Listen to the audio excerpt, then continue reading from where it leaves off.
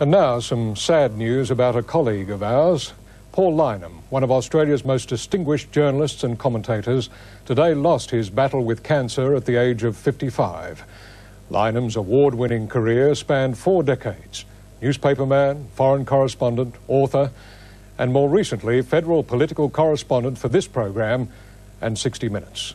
But as Laurie Oakes reports, there was much more to Paul Lyneham, not least his unique interviewing skills and a dry wit.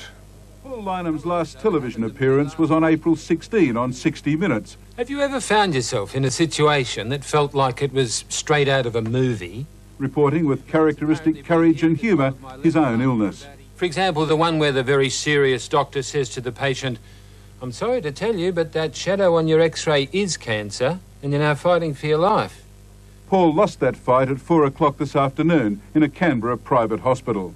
I was really sorry to hear about Paul's death. He was a great journalist.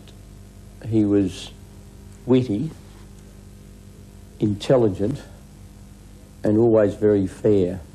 The sentiment was bipartisan. Opposition leader Kim Beazley called him distinguished, a high-calibre investigative and political journalist who became a household name.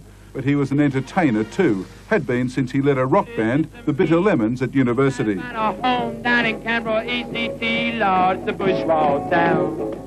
Paul joined the ABC in 1969 and spent the first half of the 70s as a London-based foreign correspondent.